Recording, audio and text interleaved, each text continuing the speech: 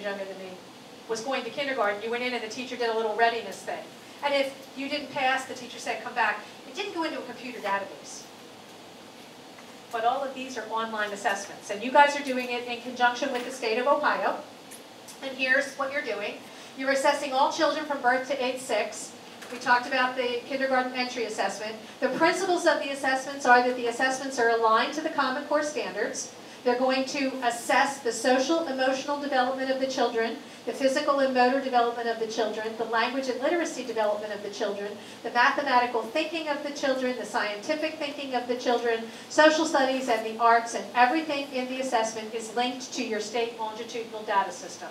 So from birth on, what we're doing is starting to sort the children. That we're starting to measure them from birth on and build a profile of each child.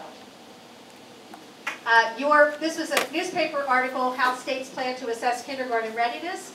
And what it said was that Maryland is using an adaptation of the work sampling system as its readiness assessment. In other words, the kids color a page.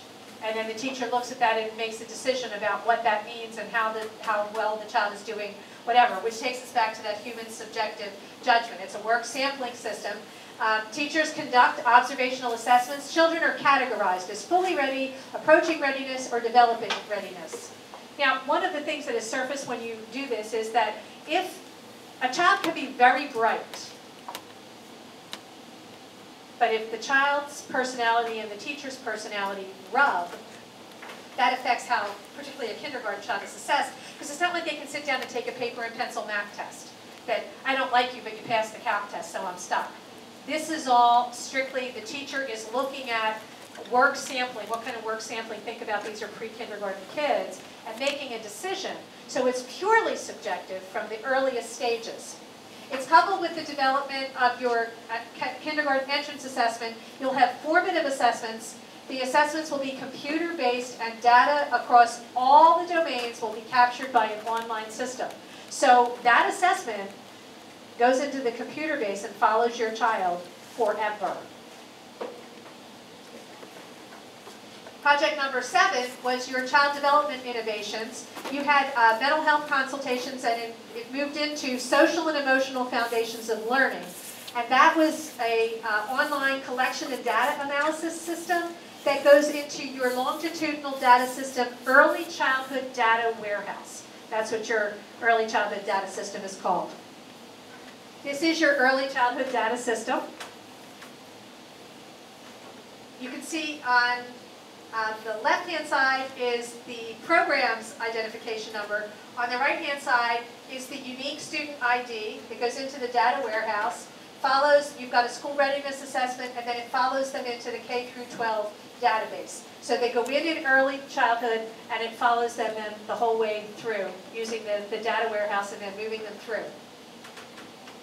You linked it in 2007, so every kid, it has a number.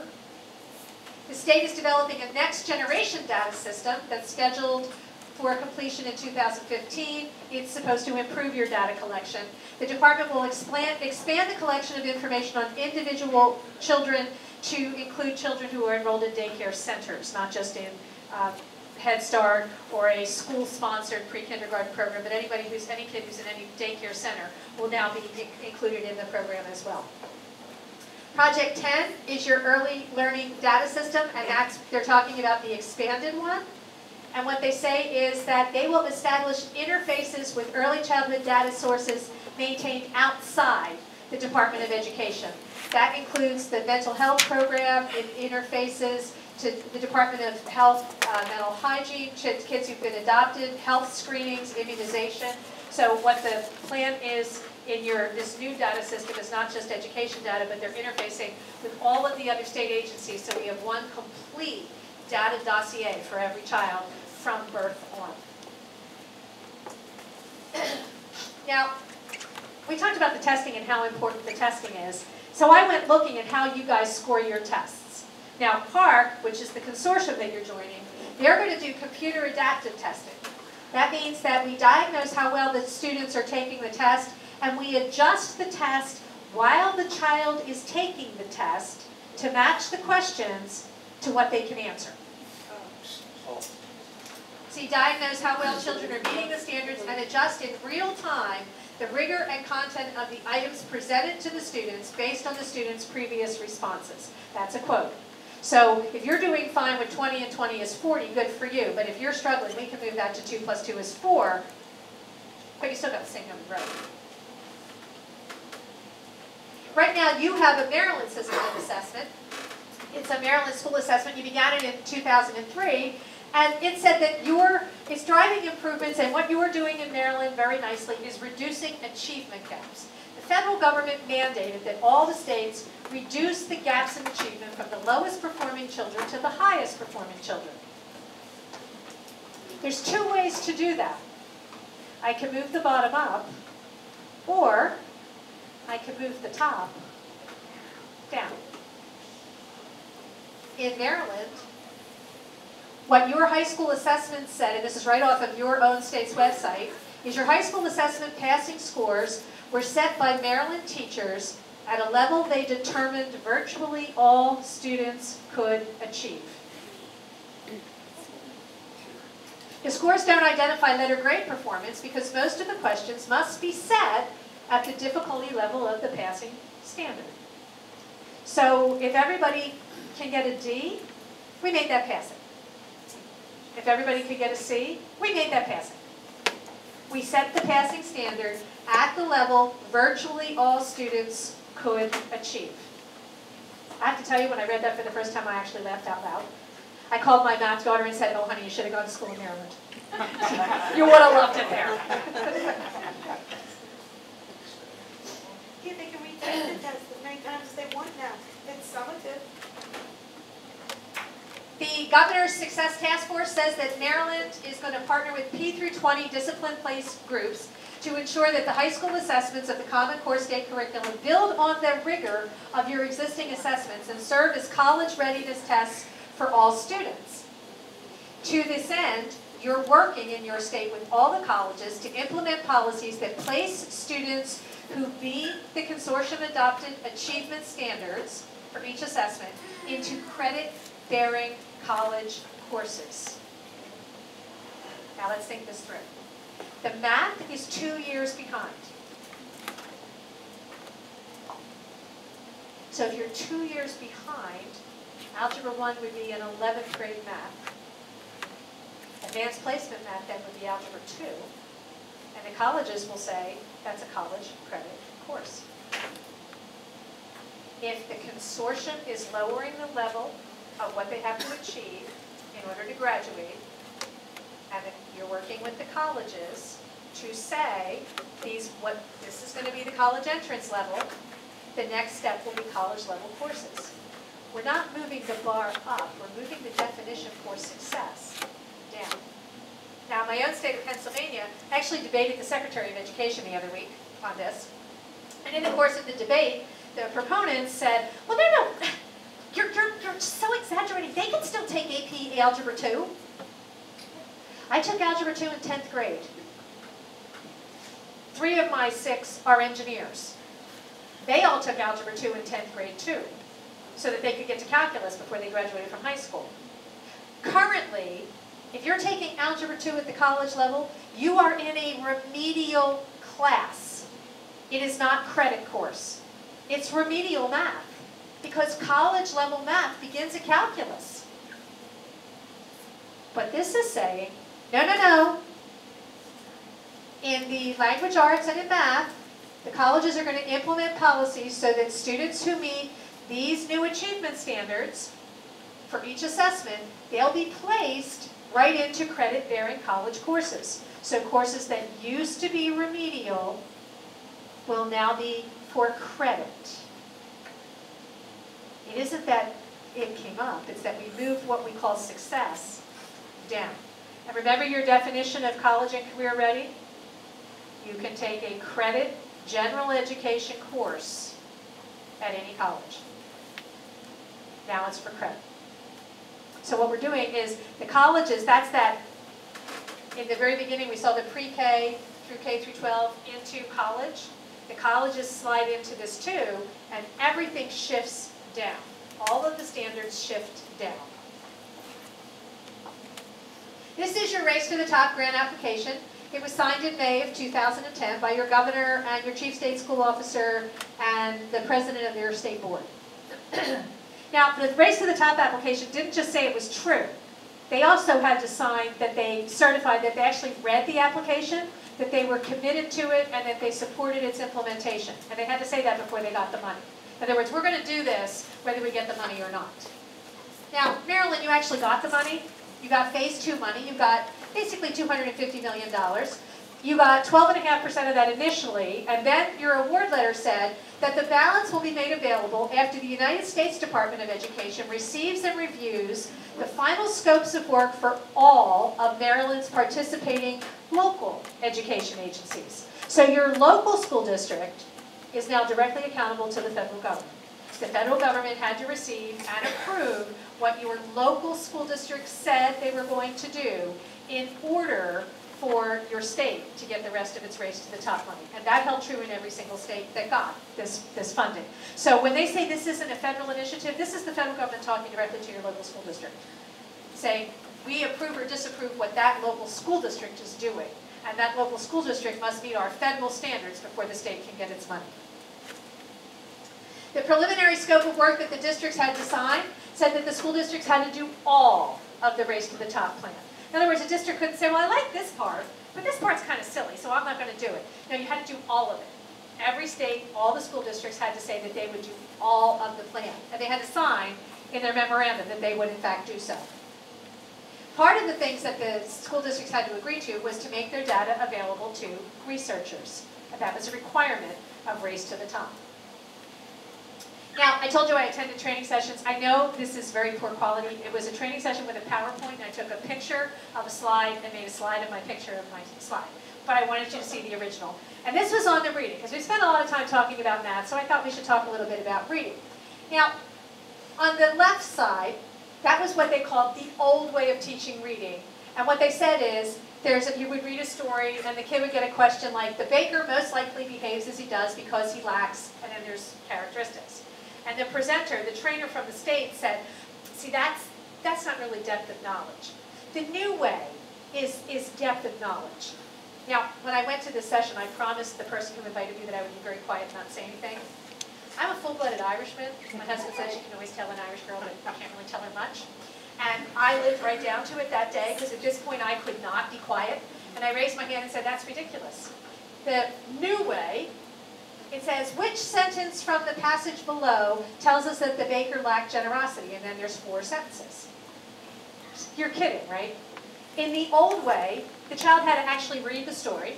They had to think about what the baker did, figure it out, characterize it, and then make a decision. In the new way, they don't even have to read the story. You said, which of these 4 sentences below? How can that be better comprehension of a story you don't even have to read? It sort of blew the meeting up.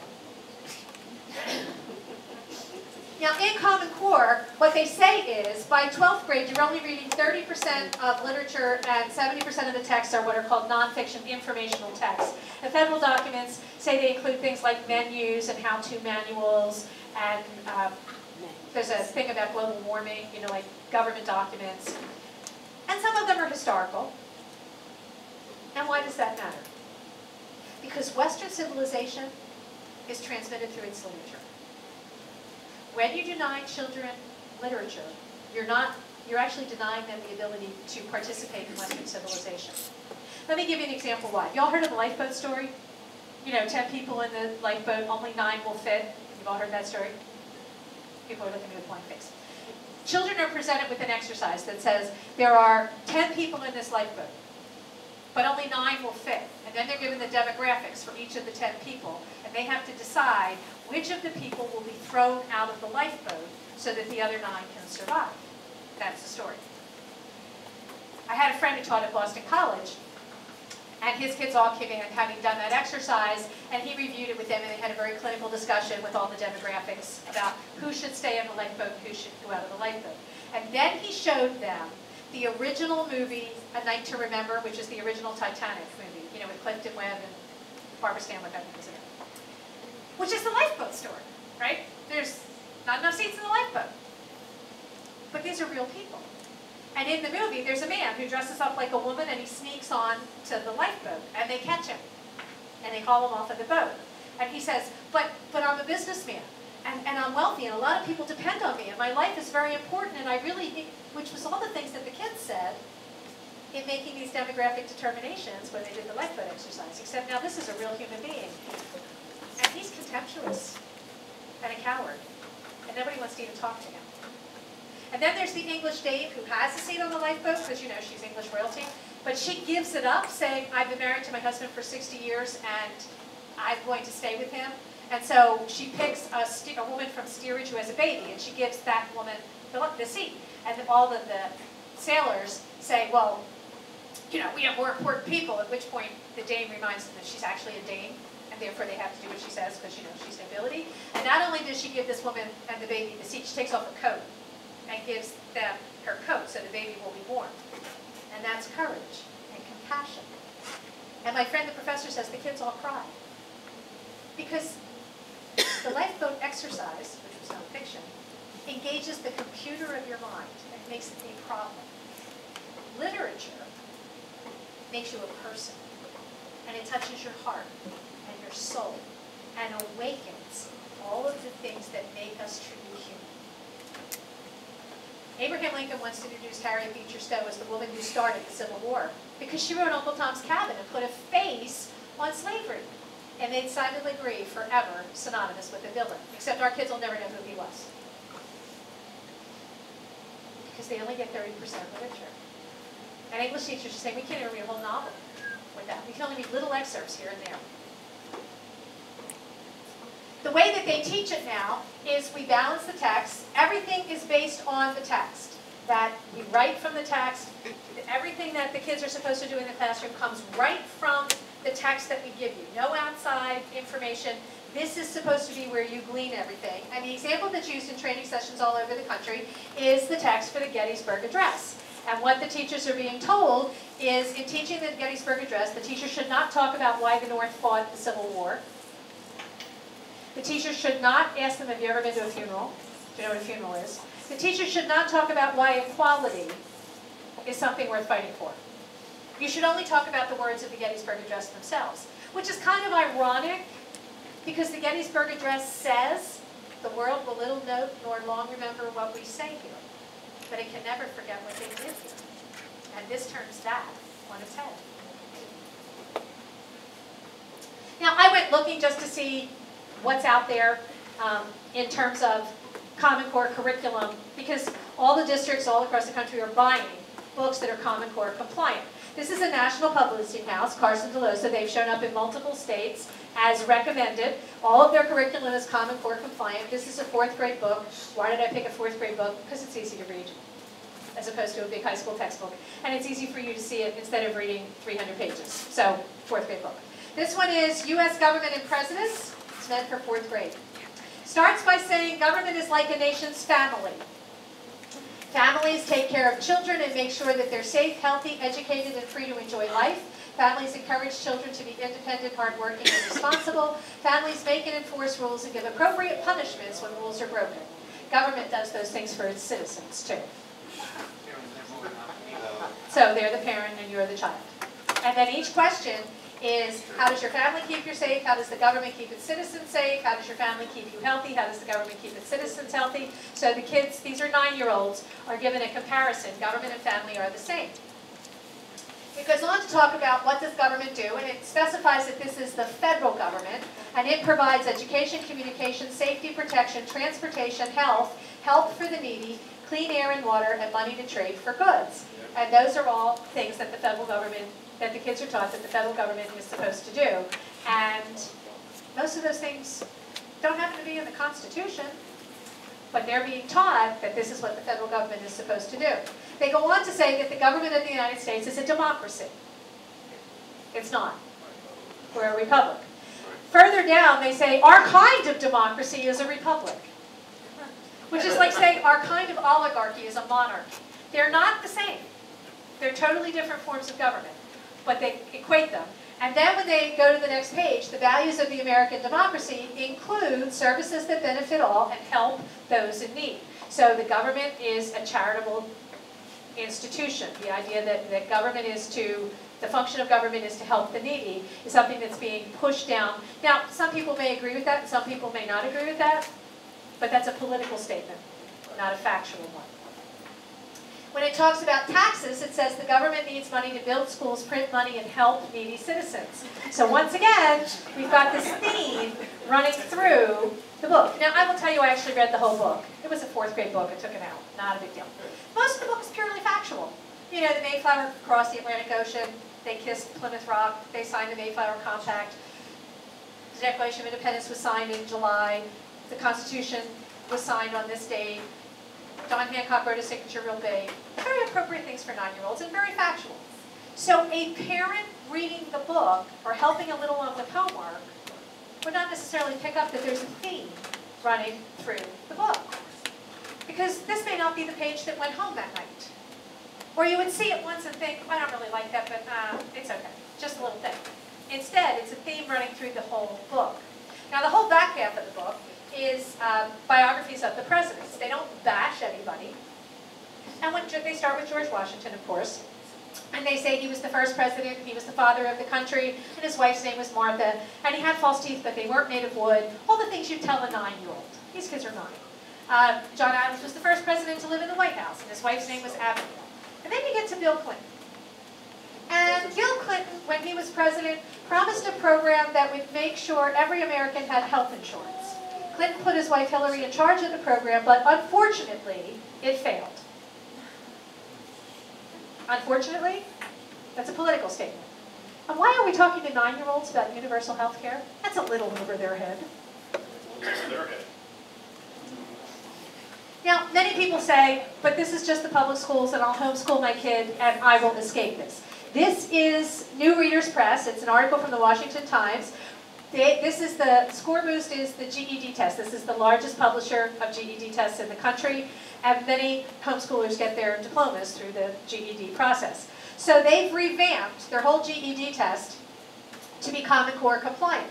And the way that it works is the students get a source text, remember we talked about the text, and then it's followed by a writing prompt, and you're graded on the complexity of your answer. How well did you use the information in the source text? How well do you use facts and figures and data to support your answer? So the source text on global warming says global temperatures are increasing and it attributes it to human industrial activity and population growth. Now, I have a small problem with that considering what happened at the UN just recently where they couldn't prove any of it. But let's think about this. Everything that the child gets says global warming exists, and here's the reasons for it. You're graded on the complexity of your answer. Suppose you don't agree with that political position. You had better know all of the information, all of the facts and figures, all of the data out of your head, because they only gave you data from one political side of the argument.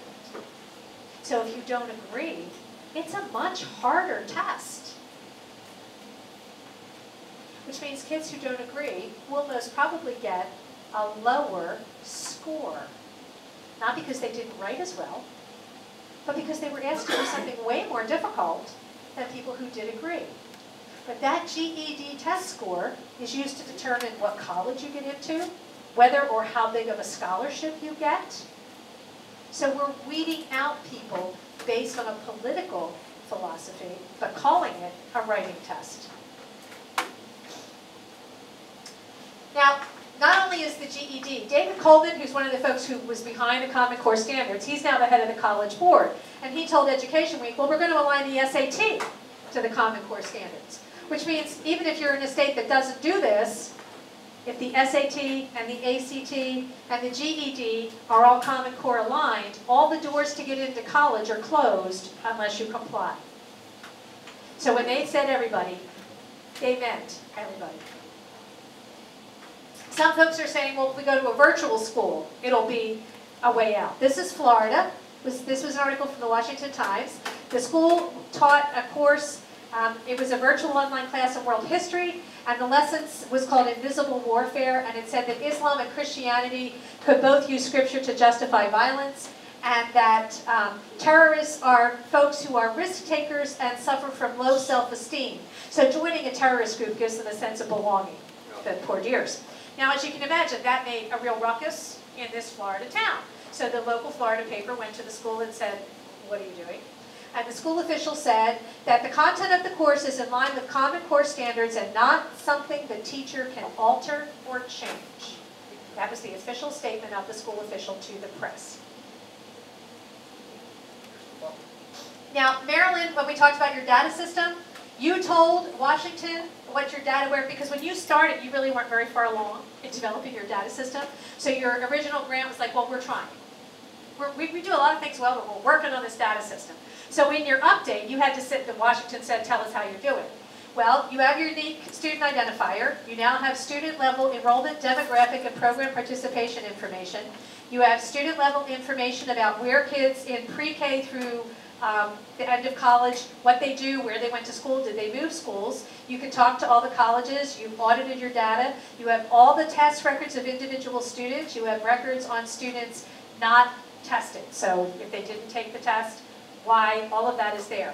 You are, by December of 2010, your teacher identifier system would be done.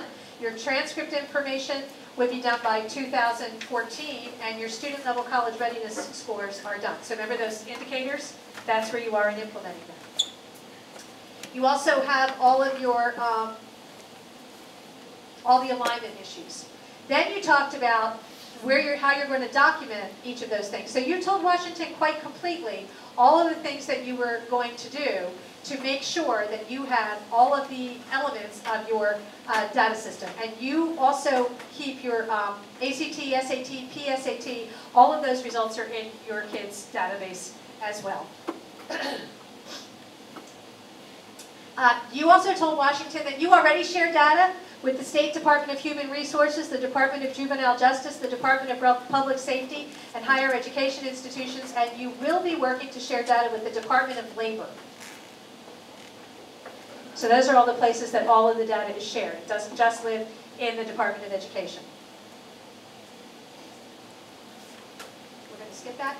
Now, this is the U.S. Secretary of Education. He went to the Sustainability Summit, and he said, through Race to the Top, this is what they've done to unleash all these programs. And he said that the department is going to take a leadership role in educating the next generation of green citizens. He said, we're going to teach students the science behind climate change. He said, we're going to advance the sustainability movement through education. The obvious question is, how can the federal Department of Education do that if they can't control what's happening at the local school level? Now, this is creating a lot of consternation. And so the Council of Chief State School Officers in February of this year issued a new document. And what they said was that the Common Core standards are foundational, but they're not sufficient. We need to move to dispositions or mindsets. And they defined that as agency, initiative, resilience, adaptability, leadership, ethical behavior. Okay, we want Washington teaching about that, right? Civic responsibility, social awareness, and self-control. And that the states, for this college, career, and citizenship readiness, should now become the goal of all the education agencies in all the states. So they need to redesign education so that all of those things are internalized from early learning forward, so that every child has all of the right knowledge, skills, and dispositions. And if we have to do that, we'll create individualized learning plans online to make sure every kid complies. Do you remember Achieve? We looked at those earlier. Look at the top. All students should graduate from high school ready for college, career, and citizenship. In Washington, there's a new education bill, Strengthening America's Schools Act, that has 11 co-sponsors. It's already out of committee, and the purpose is to ensure every child has a fair, equal, and significant opportunity to obtain a high-quality education and graduate from high school ready for college, career, and citizenship. So they're moving forward with this. Now, I always like to end with good news. This is my granddaughter, and she's adorable. So I am showing you to her because she's adorable. Also because every one of you has a face that looks just like that in your life. Maybe it's a child or a grandchild or a niece or a nephew or a godchild or a neighbor or a student in your classroom. In Pennsylvania, the Department of Education officials testified in front of our House Education Committee. And what they said was that, well, we need to standardize all this education. You know, it's like when you make widgets they all have to come out the same. So I call her Addie, and she is the delight of my heart. But the Department of Education calls her a widget. So I looked it up. A little device or mechanism, especially one whose name is unknown or forgotten. And all of a sudden, it became very clear that in this system, our children are no longer the clients of the educational system. They're the product of the educational system. Well, if they're the product, who's the client? Who is the educational system in America now designed to serve if this is what they're supposed to produce? See, you don't do things for the benefit of the product. Does anybody think that what they do is for the benefit of the widget? No. You do something to a product for a client. Well, when I look at that little face, I don't see a widget. And I don't want to live in a country where she is the product of some standardized bureaucratic educational system. And I will give every ounce of strength that I have to stop them. And I beg you to join me. Thank you.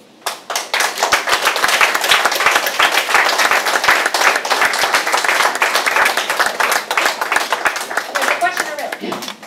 Not so much a question as a statement. The Labor Secretary in the Obama administration now, Thomas Perez, correct? He is from our governor's administration. Does anybody know who Thomas Perez is? Yes. He was the president of Casa de Maryland, the Green Mountain. I will answer you in 1 second because I have great things to say. I bring these with me and I always forget to tell you. They're in the back. I didn't write this. It's called They've Crossed the Line. The author, Stephen Bloom, is a constitutional lawyer. He's also a state rep in Pennsylvania and a personal friend. What he did was, he went through, the foreword's by Rick Santorum, he went through your rights with your kids, like can they wear a religious shirt, can they pray, all of the things that many of us get attacked for, and actually, as a constitutional lawyer, gave you the case law and gave you what you need to fight back and stand up for yourself if it happens to you. I sell them at cost. I don't make any money on them. I just think they're such an important thing. They're in the back. They're $10. There'll be somebody back there. You can hand them $10, and however many I have left, you are welcome to purchase one if you like. But if I don't tell you now, I'll forget. Yes, sir. I just wanted to say that as a point of information, when this program was developed, the timeline involved throughout the whole country was November 2009 through March of 2010. That's when the government made the deals with and did the bribing with the states, the governors, and the departments of education. As for our legislators who are here, there was not one state legislature in session in the whole country when the government sent this down to the states. So, Norman, you had no idea, and nobody else in the legislature had any idea this was coming. So it's around the block. It is definitely true that no legislator anywhere in the country, because I've been all over and they all look at me, they're learning from this. However, I do have to dispute you. Pennsylvania, unfortunately, has a full-time legislature, so we're always in session. But they still didn't know that they weren't, actually the race to the top grant applications, give me 1 second, were structured, and the state fiscal stabilization funds as well. The governor applied with the Secretary of Education, and they deliberately bypassed every elected legislature in every state in the union. They were not part of the process, and it was designed to make them be not part of the process. So when they look at you and say, I don't know, they're telling you the truth. They really didn't know. They had no idea. They weren't told. They weren't informed. They're playing catch-up ball. And where they normally go for information is the department, and then they're not always getting told, shall we say, the most accurate information. And so it takes a little while to work through that as well. Yes, sir? As a recent high school graduate, I am very concerned with the direction of the education system. I have a couple questions. First, when you say that there is a liberal bias and like that academia is presented in high school and that The question was, because she's taking it, so just, when I say that there's a liberal bias in academia and in high schools, at the high school level, I can't make a blanket statement because in schools all over the country, I've been in schools at the high school level where the teachers are not liberal or not conservative. They really just take their job to transmit information. At the college academia level, the liberal bias is well documented. And secondly, second question, where did all that money go? You got the money from the race to the top. What happened to all that money? The question was, what happened to the Race to the Top money? You had 4 years to spend it. It's a 4-year program, so it comes down. Parts of it had to go to the school districts, and I think in your state, half of it. I think don't quote me on that. Every state's a little bit different, but I think in your state, half of it actually went to the local school districts that complied. It paid for the upgrade of your computer systems, which was actually quite expensive. It paid for training, that the state's sending out training. You added additional personnel at the state level, so a lot of it just stays in the bureaucracy to build this. You have a research consortium in your state, so you have a bunch of positions that were formed at the Department of Education level that the money was used for as well. Right, and third, where do we go from here? How do we actually fight the common core standard, and what do we do to get children ready for education? Okay, their question is, what do we do from here? Although the legislatures were bypassed in the beginning, that doesn't mean that they don't have a role. Your elected House and Senate can undo anything that the bureaucracy did do, because legislation always trumps regulation all the time. So elected people can make a difference, and they are making a difference. In Pennsylvania, we had a resolution passed in our House of Representatives. We have 203 representatives in the Pennsylvania House, and 203 of them voted for it. And the department sort of paid attention because it was unanimous. Now, they're wiggling around. Some things moved. Some things they said moved, and now we're finding out that it didn't. But the point was, when the legislature stands up, this can be changed. In Indiana, the legislature has said we're putting the brakes on it. I was speaking to a senator in Georgia who was leading the charge to get them out of it. I testified in Tennessee. The Senate Education Committee in Tennessee is looking at withdrawing. State Florida, the governor has actually pulled the state of Florida out of the Park Consortium, which, since they were one of the founding members, is a kind of a big deal. So elected officials can change this, and you should talk there. It doesn't mean you shouldn't talk at your school district level, because your kids are there, so you should certainly do what you can, but understand the districts are tied to this.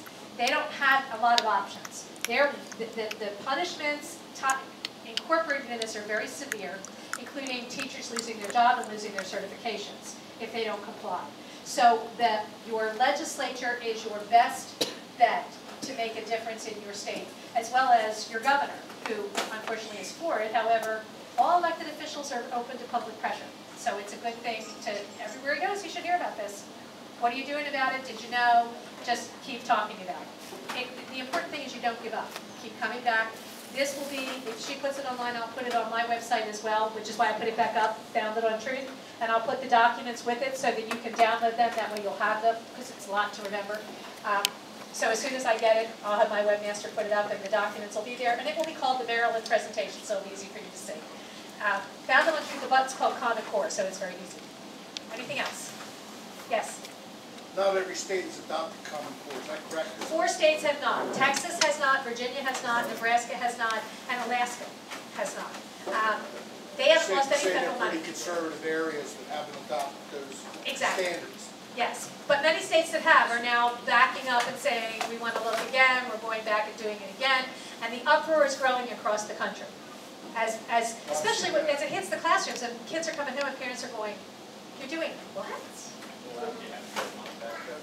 And Doc, you mentioned somewhere about kids using spell checkers on their work. And, on the assessment. And that's, I've had meetings with other people. You mentioned at the very beginning of your presentation, the Gates Foundation. Yes. It's my understanding they're behind all of this, and George Soros, and their whole purpose is to make sure every kid in America has to buy a $300 laptop with the same spell checker and the same uploads to wherever all this information is going. And I think that's pretty accurate. I mean, Gates isn't the only funder. I mean, to be fair, he's a huge funder of this. And yes, he stands to make an incredible fortune if this goes through. Plus, he has a political agenda that he is pushing very heavily. Jacqueline. He is not only, he's, remember we looked at the website with the National Common Core Standards. He is a huge funder of both of those groups. He is also, however, funding state departments of education. Now, I didn't have time before this presentation to go back through his website to see if he has funded Maryland, but it wouldn't surprise me if he has. When you apply for a grant from a foundation, they just walk around and hand out money. You have to say, this is what I'm going to do with the money, and this is how I'm going to use my money with your money, and then you have to give a report after the fact. So it's a big deal. When Bill Gates funds state departments of education, he is basically controlling the agenda of a taxpayer-funded, taxpayer supposedly serving organization that is now holding themselves accountable to a private citizen. Now, I don't know if that's legal in your state. Every state has different rules about that, but he is doing it, and that's something you should look at. Don't touch it. But yes, he is a big funder. He is not, Don't however, touch the it. only one. Sorry, Exxon is big behind this, Westinghouse, GE, there's a whole bunch of these. Some for, we're going to make a lot of money on the back end, and some because this is a way to advance a political agenda. So you've got a whole bunch of different groups coming together. Stand up and Which is walk not up to there. negate the fact that Bill is That's funding it. tons. No. And she's standing up, so we have one more question, I think. Yes, sir. David, that's it. We gotta go. Yeah, you. I'm sorry, I don't know your name, I don't mean to be rude. To piggyback on that a second, there's definitely plenty on our side of the fence too. I mean, Jeb Bush is a big part of the team, big, huge part. So, Yes, he has. my question was this, in dealing with the folks at the Board of Education, the issue has been a whole lot more about, you know, it's here, so what are we going to do next? That kind of an issue. How do we compete with the folks on the board that are, well, what's the big deal? We've always collected data before, it's no worse, of course it's more rigorous. What's the line that we follow there to get them on the, okay, if it isn't that way, fine. If it's not such a bad thing, why aren't we openly discussing it? Why are your teachers not allowed to discuss it with us? Can I piggyback that, because you talked about mental health being on that. I've been in mental health 15 years.